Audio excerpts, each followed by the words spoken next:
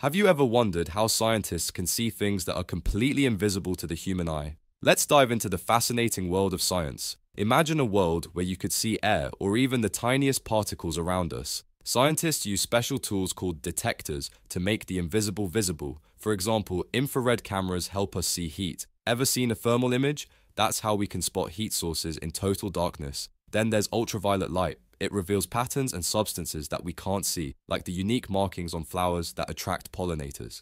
And what about the quantum realm? Scientists use particle accelerators to collide particles at incredible speeds, revealing hidden structures of matter. These collisions generate data that help us visualize things like quarks and electrons. So next time you think about what's hidden from our eyes, remember, scientists have the tools to uncover the secrets of the universe. Stay curious. Which invisible phenomenon fascinates you the most?